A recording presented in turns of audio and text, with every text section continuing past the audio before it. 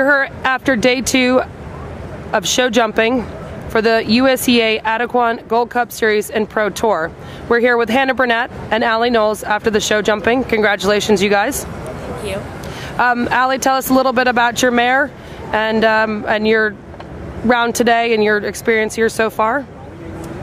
It's been a great experience here so far with this horse.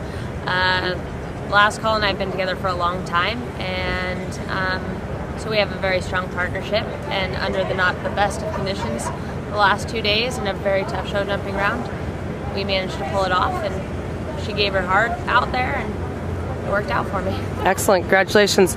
And Hannah, tell us a little bit about Harbor Pilot. Well, he's been great this weekend. It's our first kind of event at the level, 3-star level this year, and he's been awesome, really consistent on the flat, even though it was muddy, and tried his hardest today in the show jumping. So looking forward to tomorrow. The course is really exciting and new and looks great. Looks fun. Fantastic. And Allie, what are you expecting from your mare tomorrow?